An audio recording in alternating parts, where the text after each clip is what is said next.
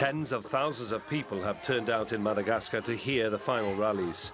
Out of more than 30 candidates, the real battle is between 3 former presidents. The first thing in order to live in peace is to respect the law, to respect the constitution.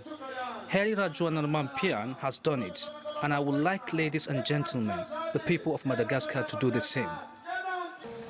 After a disputed election in 2001, the former French colony has struggled to overcome political divisions.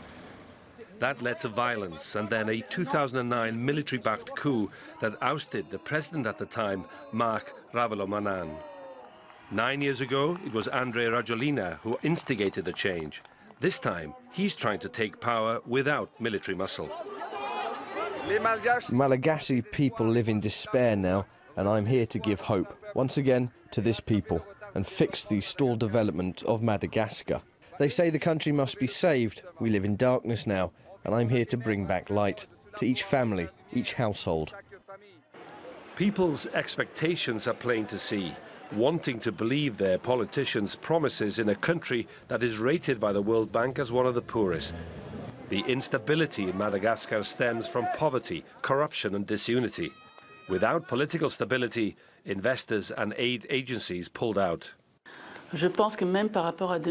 Even compared to 2013, the stakes of the 2018 elections are higher, because it's about consolidating democracy on the one hand, but it's also about settling the accounts from 2009 once and for all, through the ballot box.